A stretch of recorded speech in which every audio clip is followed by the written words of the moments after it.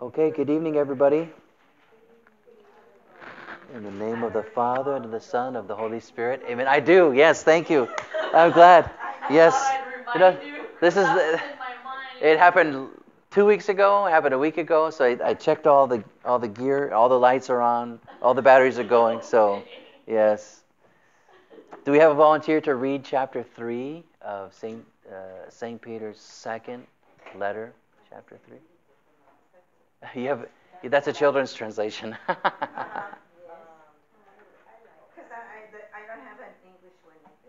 Oh, okay. You can take a New American Bible. That's a good one to take. Chapter 3. Chapter 3 of St. Peter's letter.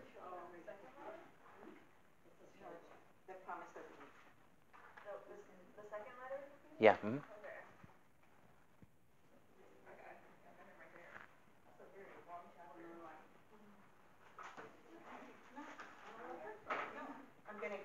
Oh, is there? Should be.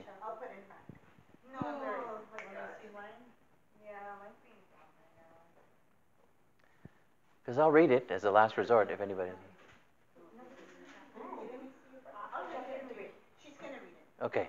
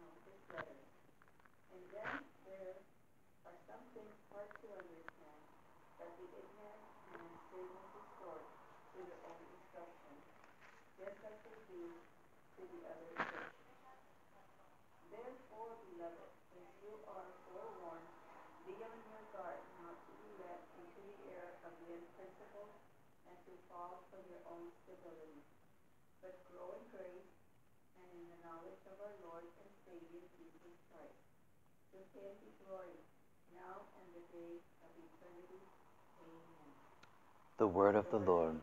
Thanks be to God.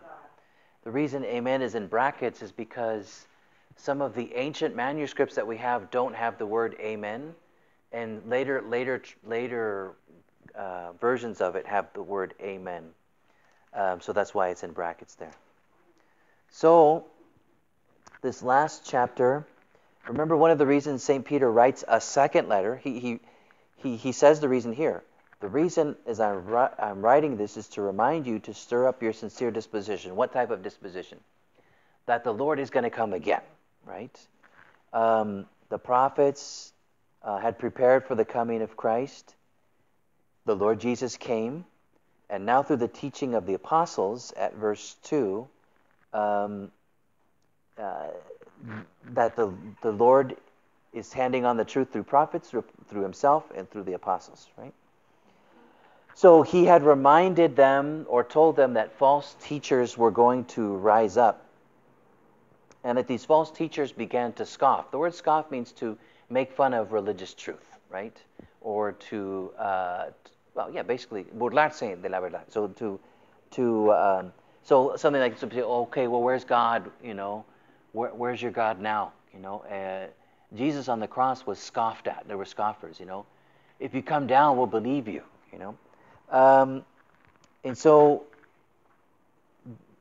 believers began to die and people began to doubt because they thought Jesus was coming back soon. And so some had the temptation to become cynical, right?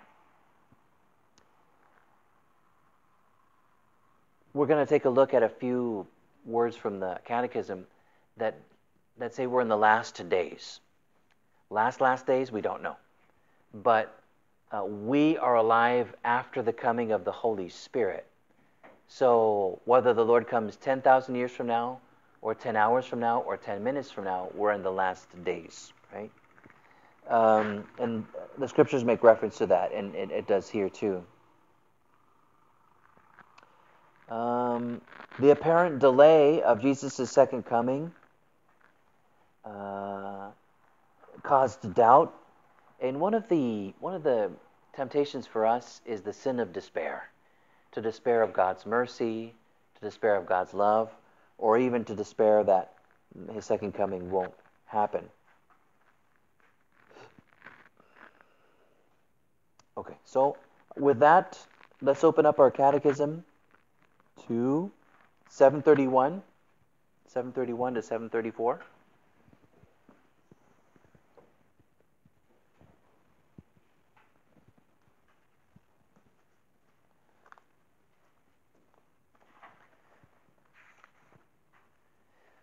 So this makes a reference to the last days, right? Although the Old Testament doesn't often refer to God as Father, there are at least 11 instances in the Old Testament where the Lord is referred to as Father. Jesus reveals God as Father. He talks about his Heavenly Father all the time. The time of his days here on earth were the time of the Son, and now we live in the days of the Holy Spirit. So 731. On the day of Pentecost, when the 7 weeks of Easter had come to an end, Christ's Passover is fulfilled in the outpouring of the Holy Spirit, manifested, given, and communicated as a divine person.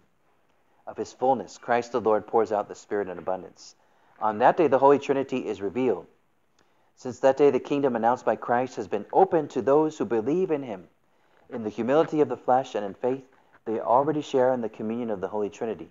By his coming, which never ceases, the Holy Spirit causes the world to enter into the last days, the time of the church, the kingdom already inherited, though not yet consummated. So the kingdom exists in seed form in the church and is meant to grow and blossom like that mustard seed. We don't know what stage it's at. Could still be in the beginning stages or could be in the branch stages. What matters to us is that we're faithful. And let's go at least one paragraph more. 733. God is love, and love is his first gift containing all others. God's love has been poured out into our hearts through the Holy Spirit who has been given to us. So let's jump to 1021. Loosely go over 1021 to 1039. This treats of what happens, what are the last things. And I put it on the handout too, kind of a little schema for us to follow. when we die individually, there's an individual judgment. It's called particular judgment. And we'll know. We don't even have to have God tell us. We'll know after watching our life, the movie of our life with God, whether we need some purification before entering into heaven. So at 10:23, heaven, eternal life, eternal happiness, peace.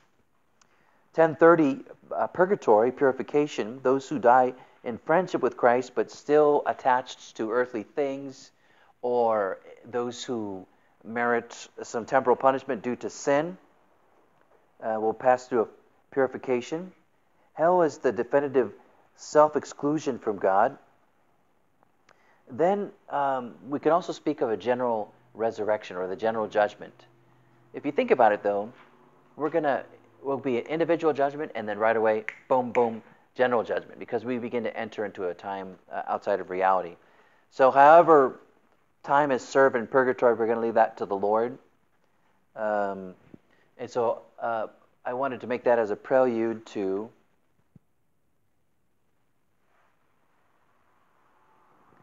to 1040 to 1048. The Lord never destines anybody for hell, but always destines everyone for eternal life. This paragraph has to do with the general judgment. The last judgment will come when Christ returns in glory. Only the Father knows the day and the hour. Only He determines the moment of its coming. Then through His Son, Jesus Christ, He will pronounce the final victory, final verdict on all history. We shall know the ultimate meaning of the whole work of creation and of the entire economy of salvation, and understand the marvelous ways by which His providence led everything toward its final end. The last judgment will reveal God's justice triumphs over all the injustices created by any one of the creatures, right? And that God's love is stronger than death. The message of the last judgment calls men and women to conversion, while God is still giving them the acceptable time, the day of salvation. It inspires a holy fear. That means reverence and respect and filial love of God. Commits them to the justice of the kingdom of God. Proclaims the blessed hope of the Lord Jesus' return, when He will come to be glorified in His saints and to be marveled at in all who have believed. So more than once, the Bible talks about the patience of God, who gives time for people to be converted, to allow the maximum salvation of souls, right? This is one of the things that we see in 2 Peter here, the new heaven and the new earth. Isaiah spoke about this. Also, the book of Revelation speaks about it. But the new heavens and the new earth, right? So, 1048.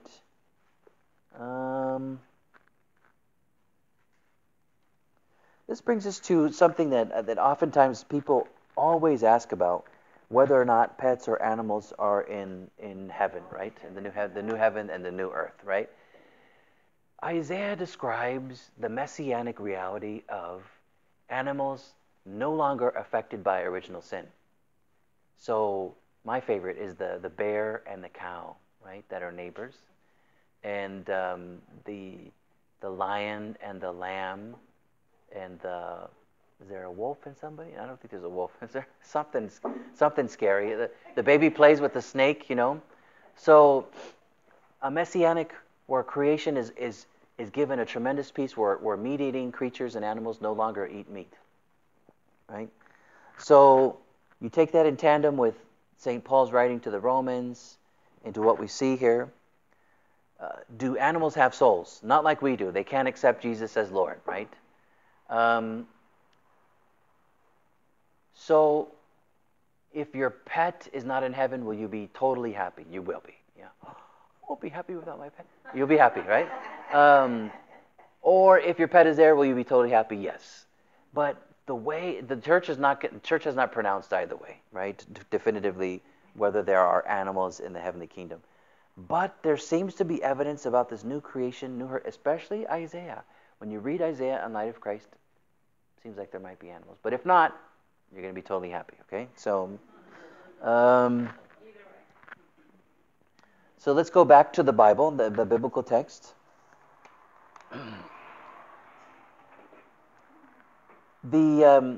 After speaking about those who scoff, right? How did the Father create everything in verse 5? through the Word of God, through His Son, He pronounced His word, and things came into being. More and more we're seeing, salud, God bless you. The Big Bang, I think, is going to be named after the Catholic priest who came up with the theory. More and more, the more deeper we go into science, the more we see a communion of science with the Word of God. And that's only obvious because God is both the source of creation and of divine revelation, right? And so this makes a reference to the separation, well, the creation of everything out of nothing, and then with all this matter that the Lord makes, separating water from earth, light from darkness, right?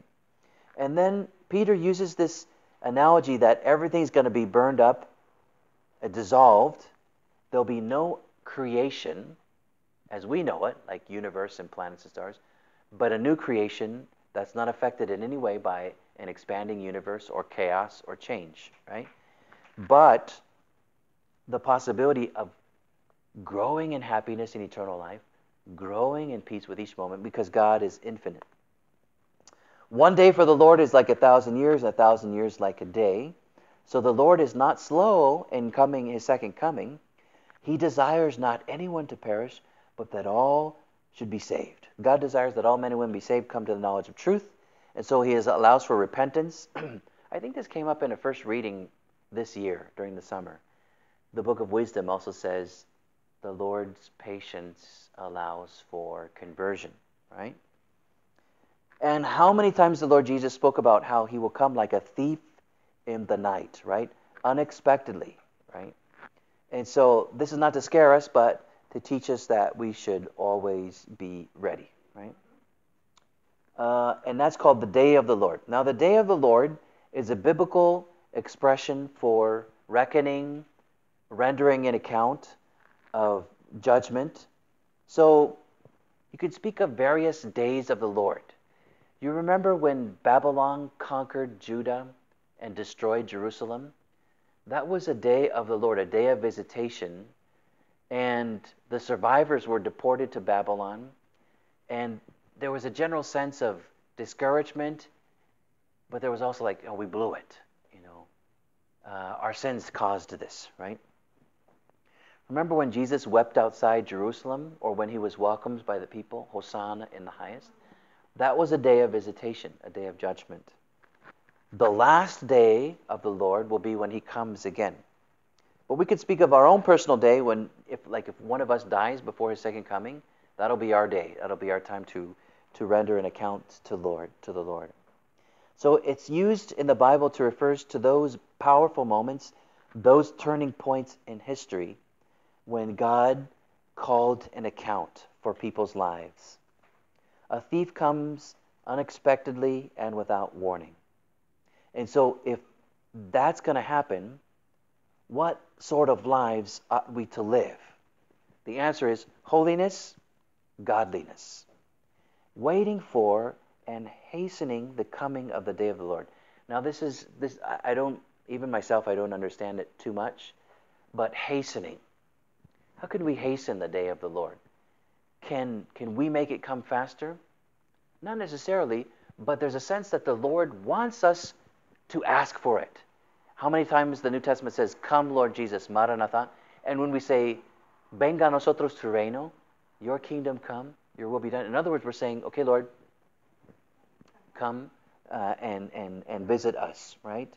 We're ready for your coming. So, in the sense that God is quick to respond to our repentance, God desires for us to hasten the coming of His reign with the new heavens and the new earth. So, as I mentioned, Isaiah 65 and Isaiah 66 speak about the new heavens and the new earth. Revelation chapter 21 speaks about the new heavens and the new earth. And also here, the new heaven and the new earth. This reality as we know it will end.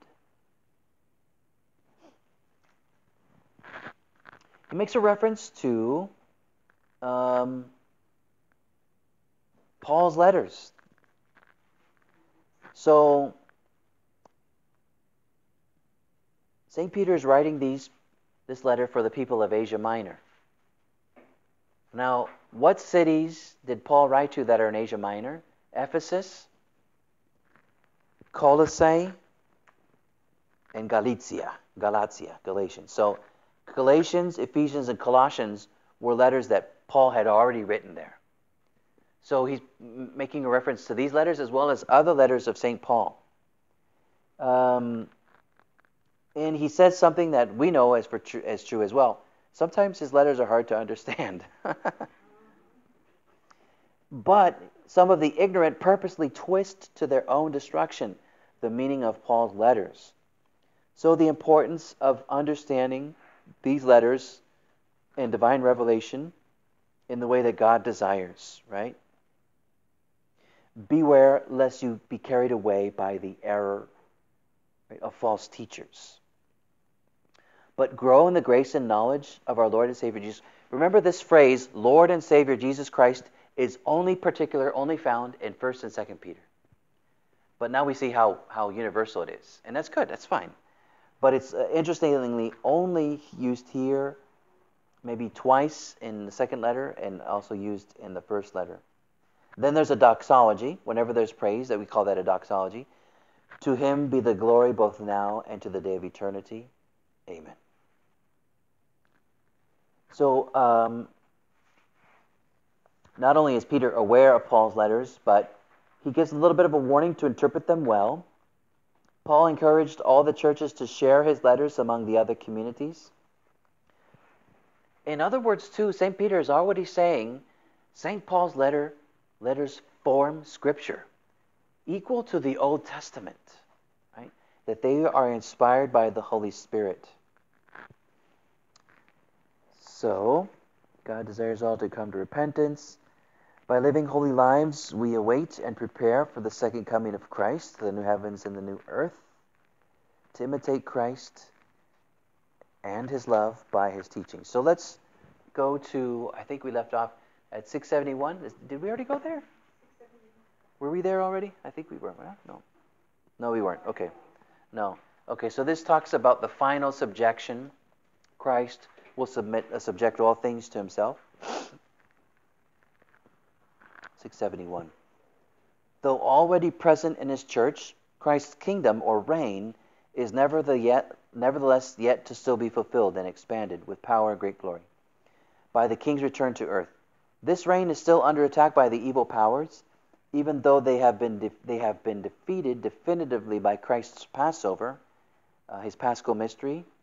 Until everything is, we could say, finally subject to him, until there be realized new heavens and a new earth in which justice dwells, the Pilgrim Church, that's us, in her sacraments and institutions, which belong to this present age, carries the mark of this world, which will pass, and the world is passing away.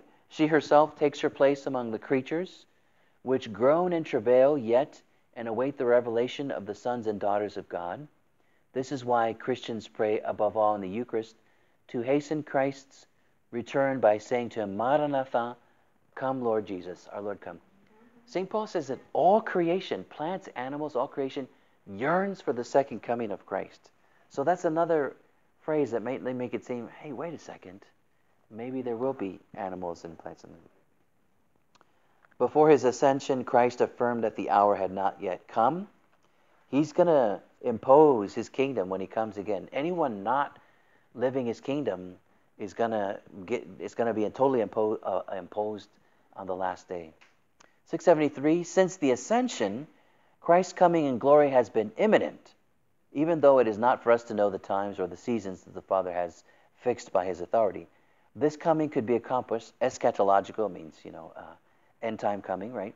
Could be accomplished at any moment, even if it both and the final trial that will precede it are somewhat delayed, right? The glorious Messiah's coming is suspended at every moment of history until his recognition by all Israel. St. Peter says to the Jews after Pentecost, repent therefore and turn again that your sins may be blotted out, that times of refreshment may come from the presence of the Lord, he may send you the Christ appointed for you, Jesus, whom heaven must receive, ascension, until the time of the establishing that all God spoke by the truth of his holy prophets of old. St. Paul echoes him, for if their rejection means the reconciliation of the world, what will their acceptance mean but life from the dead? The full inclusion of the Jews in the Messiah's salvation in the wake of the full number of the Gentiles will enable the people of God to achieve the measure of the stature of the fullness of Christ, in which God may be all and all.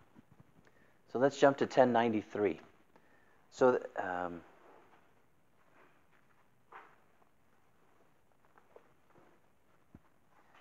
the work of the Holy Spirit in the life of the church.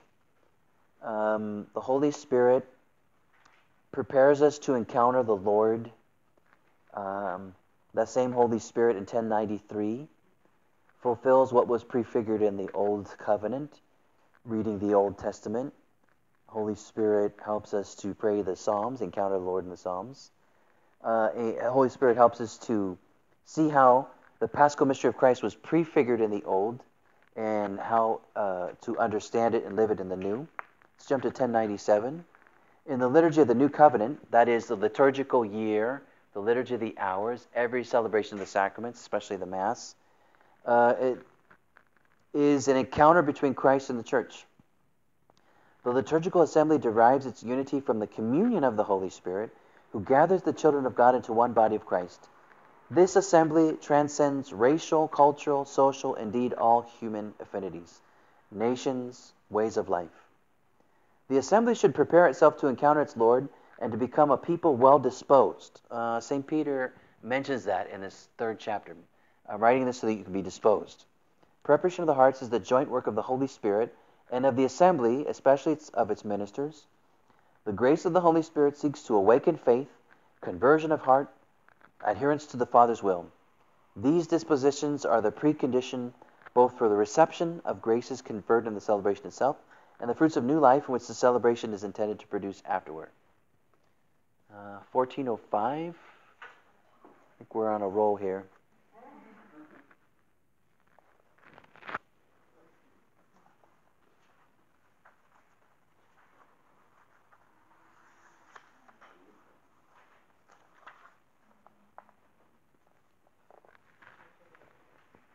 There's no surer pledge or clearer sign of the great hope on the new heavens and new earth in which righteousness dwells than the Eucharist. Every time this mystery is celebrated, the work of our redemption is carried on, and we break the one bread that provides the medicine of immortality, the antidote for death, and the food that makes us live forever in Jesus Christ.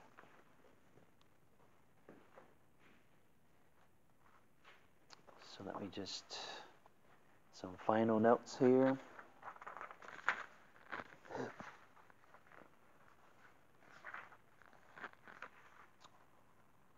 Yeah, the Big Bang Theory supports the idea that the world had a beginning in a single instant. More and more scientists are examining this theory.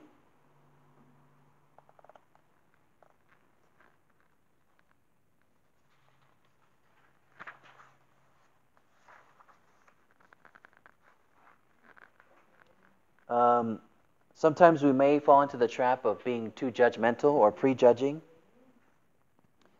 That sometimes we don't have room for the patience of God, who God seeks to repentance. So St. Peter will make reference of being tender towards those who persist in sin, right?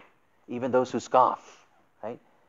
Naturally, as human beings, we want to fight. Hey, if you make fun of my religion, I'm going to, smack you, No.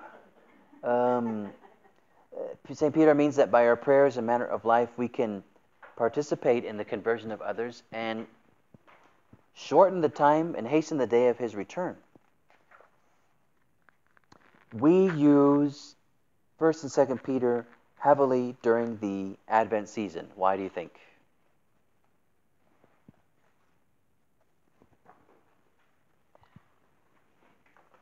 Two parts to the Advent season. Prepare for the second coming of Christ, and then secondarily to prepare for his birth. So 1st and 2nd Peter, if it treats of his second coming. So the first part of Advent treats of that.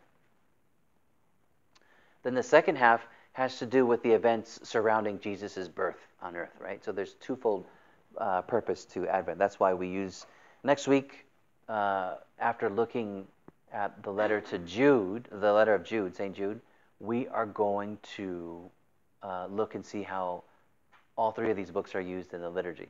When they appear, what season they appear, what day they come on liturgy. So by doing that, we'll have a deeper idea of what the church is trying to teach us through 1st and 2nd Peter. So you guys ready for St. Jude?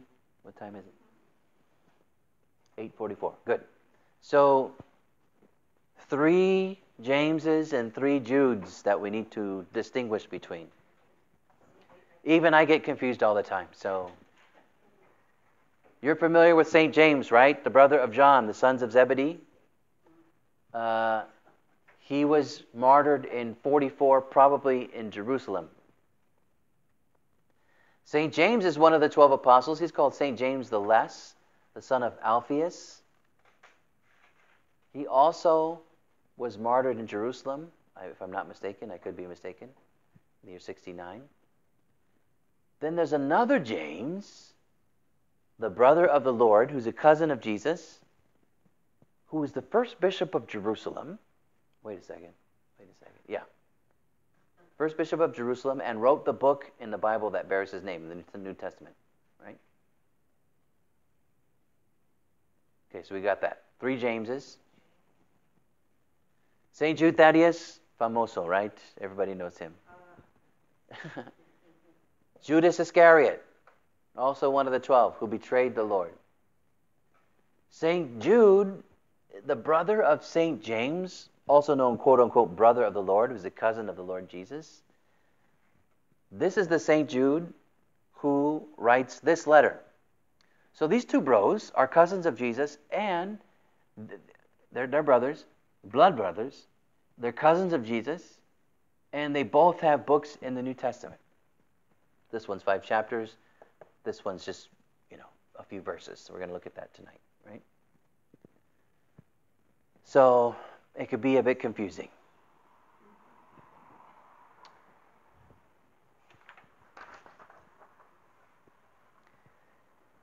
St. Peter might have used this letter. He might have copied some direct phrases from this letter, because he likewise speaks of false teachers.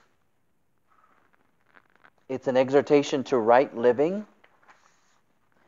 He also uses Old Testament examples of how people chose to separate themselves from God by sin. He reminds us that the apostles are authentic teachers of divine revelation, that Jesus and the apostles warned us about false teachers.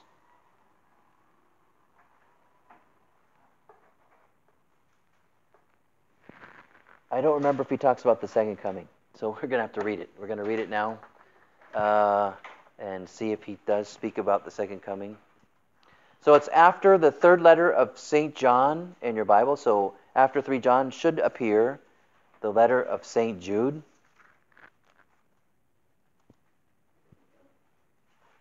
Yeah.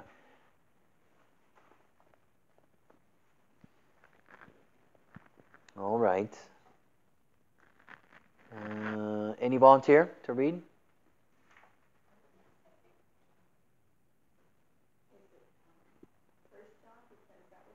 No, after 1 John. Jude, St. Jude. After 1 John, 2 John, 3 John, there should be Jude. Oh, Jude, yeah. There you go. I was in Jude.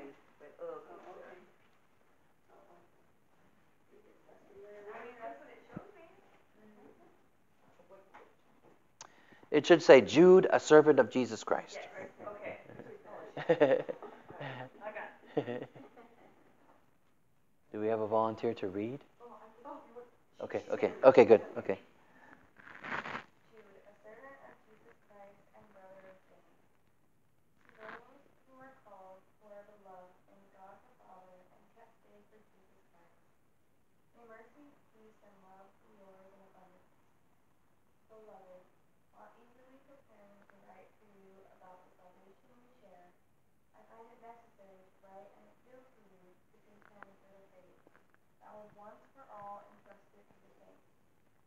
For certain intruders have stolen from among you, those who long ago were designated for this condemnation as ungodly, who pervert the grace of our God into licentiousness and deny our only Master and Lord Jesus Christ.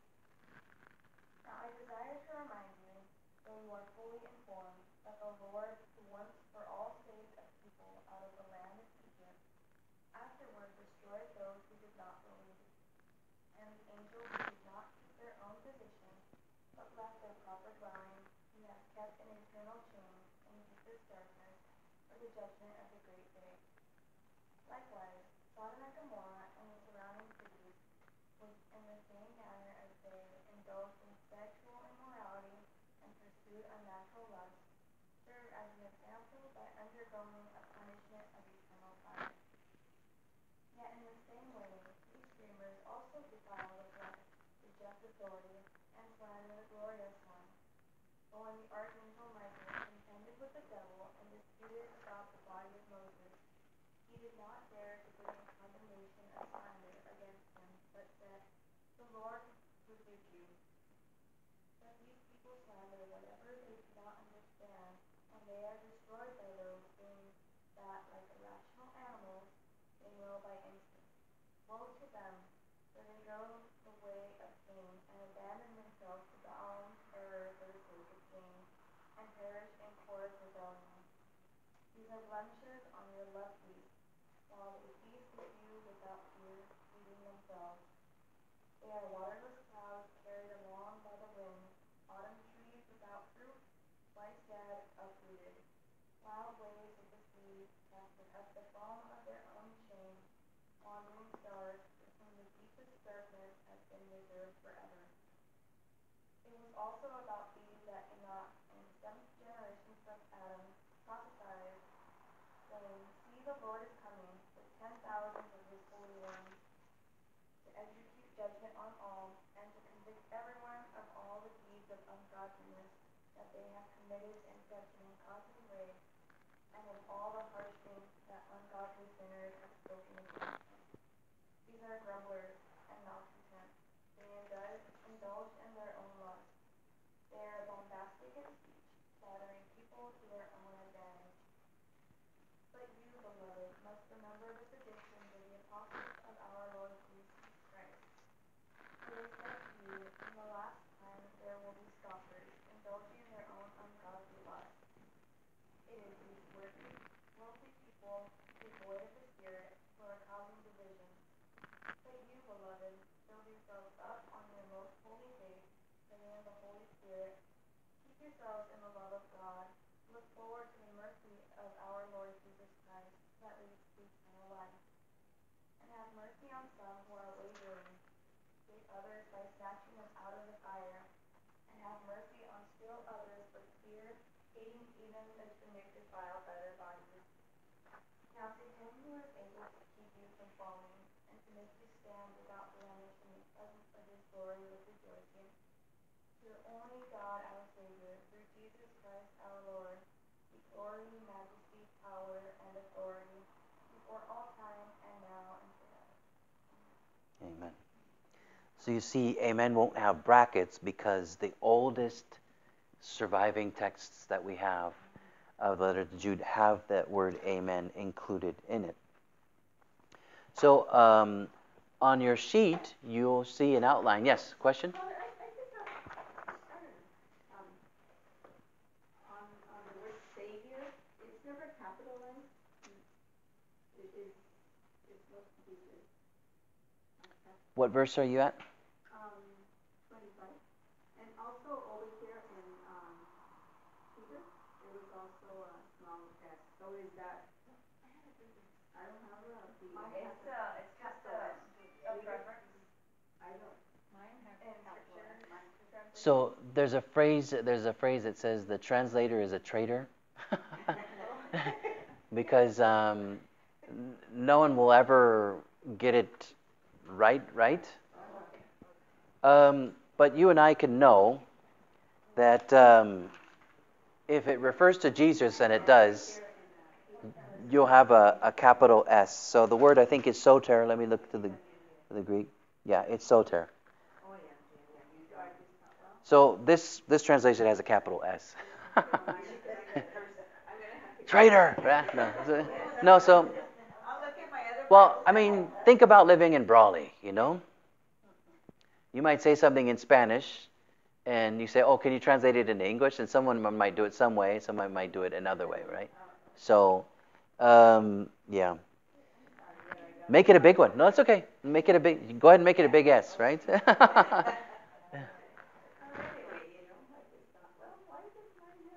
Yeah, like capital L, Lord, capital J, Jesus, capital C, Christ. Yeah. Yeah. So you'll see a little outline here at the bottom of your page. It's only 25 verses. Greeting and address. His intention is to clarify true teaching, to give a little warning about false teachers, and he uses examples from the past. What are the fruits of lawlessness and disobedience towards God? Then this mysterious figure, Enoch, we're not going to get to him tonight. We're only going to probably get to St. Michael tonight. The need to follow the apostles' teachings, admonitions, and exhortations, and then a doxology.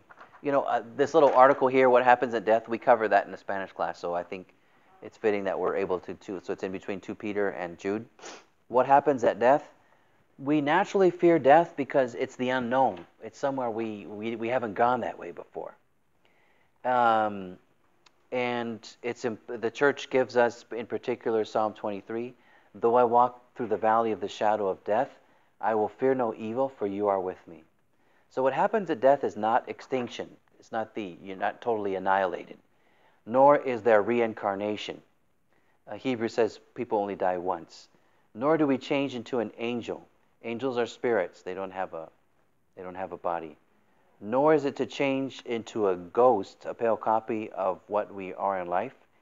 By the way, the Bible nor the church does not deny the existence of ghosts, right?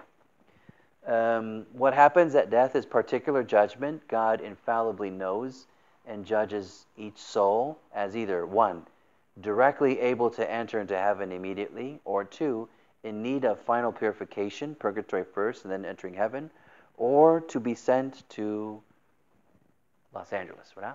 No, or to I shouldn't say that. To be stuck forever in traffic.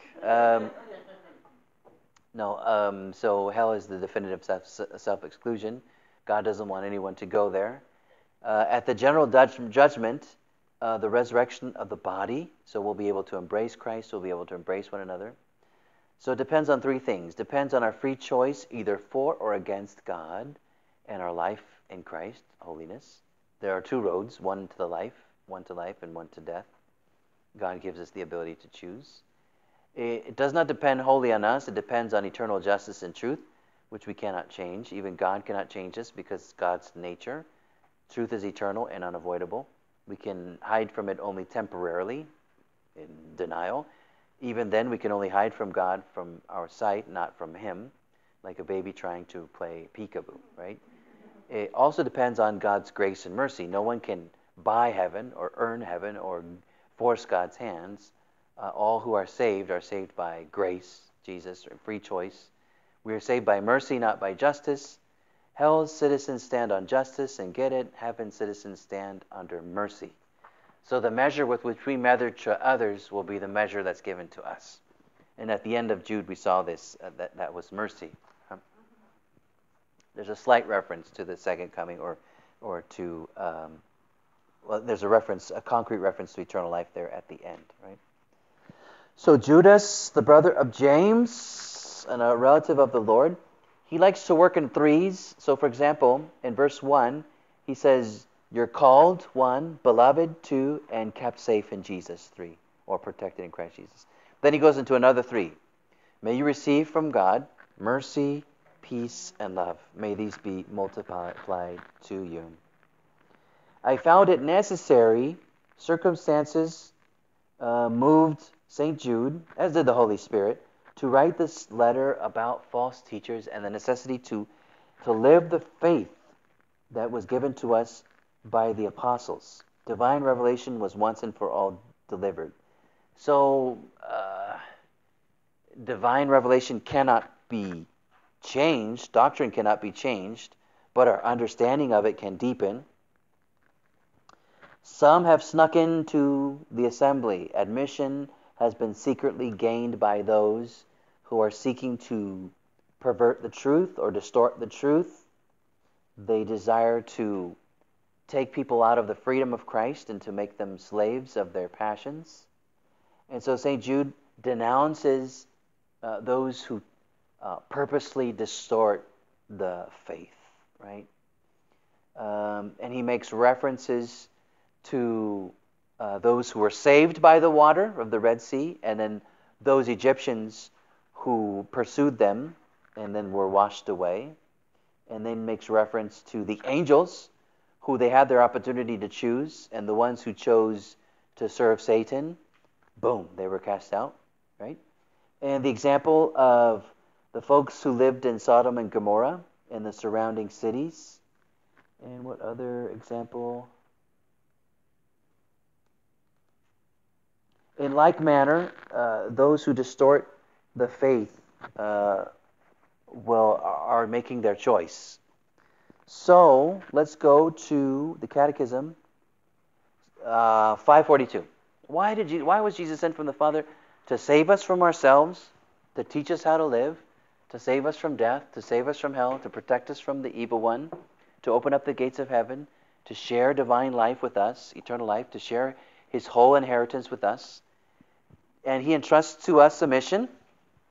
It's a mission on behalf of salvation, on behalf of the forgiveness of sins, of right living and formation of conscience. So at 542, Christ stands at the heart of this gathering of men and women of the family of God. By his word, through signs that manifest the reign or kingdom of God, and by sending out his disciples, that's us, Jesus calls all people to come together around him, around his word, around the Eucharist, around his justice and his peace. But above all, in the great Paschal mystery, his death, his resurrection, he would accomplish the coming of his kingdom. Mysteriously, he said, when I am lifted up from the earth, I will draw all men and women to myself. Into this union with Christ, all men and women are called. Go to 170 to 175. I think we're lightly going to cover these ones. The language of faith. Oh, yeah.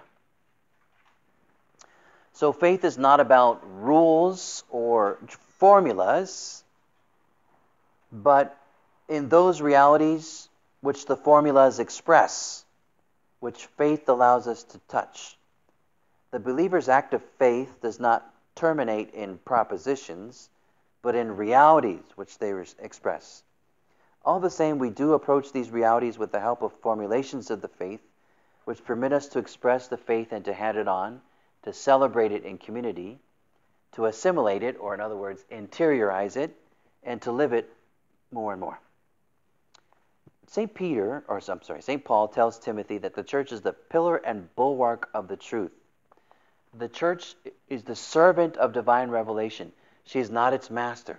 So she exists to hand it on faithfully, the deposit of faith. She guards the memory of Christ's words. It is she who from generation to generation hands on the apostles' confession of faith. As a mother teaches her children to speak, to understand and communicate, the church, our mother, teaches us the language of faith in order to introduce us to the understanding and the life of faith. So one faith for all peoples of all nations, of all languages, right? And 175, let's see.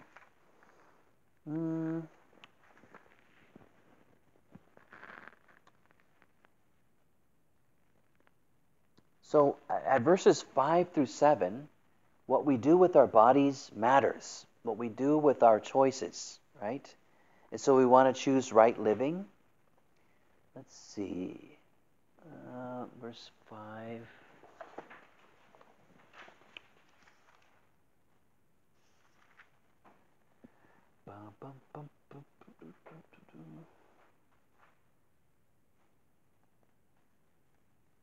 Okay, verse 7. at verse 7, when it speaks about sexual immorality, the word is porneia, right?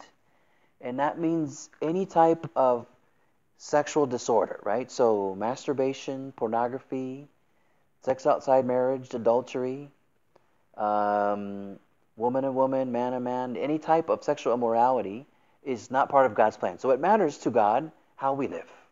So we want to live in right manner, not like those who,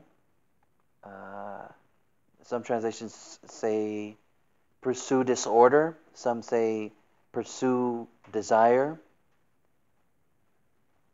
All right, so we want to live rightly. The Lord desires for us to believe in Him, to live in and through Him. And we made it in the Spanish class to St. Michael, who makes an appearance here, right? The dreamers. This refers to, now, there was a legend that the devil wanted to rob Moses' body to defile his body. And St. Michael was standing over the dead body of Moses and simply rebuked him with a phrase, "The Lord rebuke him." So, and the devil couldn't even touch, Moses' body. So, a reference to the resurrection of the body, the resurrection of the dead, but also an appearance of St. Michael. St. Michael makes an appearance in Zechariah chapter 3, and also in Daniel, and also during the times of Joshua. The Lord has made St. Michael a prince of the heavenly hosts, and we use that phrase from this part of Jude. The Lord rebuke him. The Lord rebuke him. We humbly pray, right? Part of the St. Michael prayer. Now, remember the choirs of angels, cherubim, seraphim, powers, principalities, virtues, dominations, archangels, and angels. St. Michael is one of the, speaking in military terms, St. Michael is a corporal, and the Lord has made him head of all, right? So what does that say also about the enemy? The devil, who's the strongest on their team, just with the voice of St. Michael can't win, right? So this passage makes a reference to a legend that's not part of the scriptures over this fight over the body of Moses. And also Enoch, whom we'll get to next week, there are some writings that have to do with Enoch that refer to the fall of the angels. And a reference is made to that the angels all had a choice. Either you're with me or against me. And some of them, as we saw last week, those who made their choice for evil can never be converted. That's it. They're locked into that. So that's part of the deposit of faith. Let me just make sure that we got those things we wanted to cover. St. Jude encourages us to stand firm in the faith, to remain in the love of God.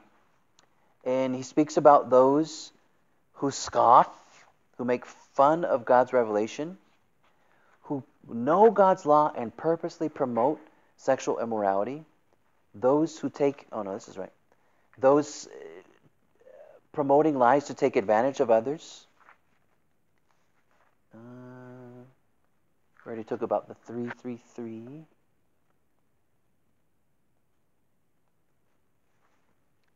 Mercy, peace, and love.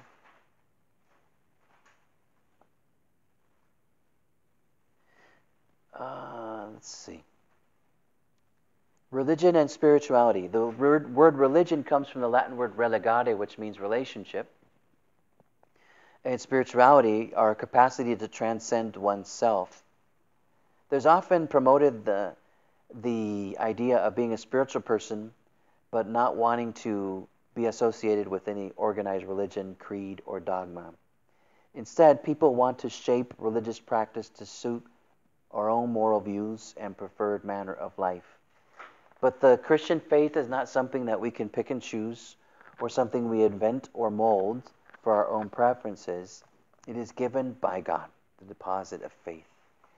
God is a living God, and He really desires our salvation, and it's love. And so when we love, we'll seek to live in the freedom of God's children and not giving ourselves over to something that is the opposite of love or contrary to the way which we were created or made for. So I think we're going to stop there. Good. And the scriptures move us to prayer, so we'll conclude with a blessing now. And we'll cover Jude again next week, as well as read Philemon, the letter of St. Paul to Philemon. We're going to have an extra class. Well, I intended to go all through the Tuesdays in November, except for, what's the Tuesday before Thanksgiving?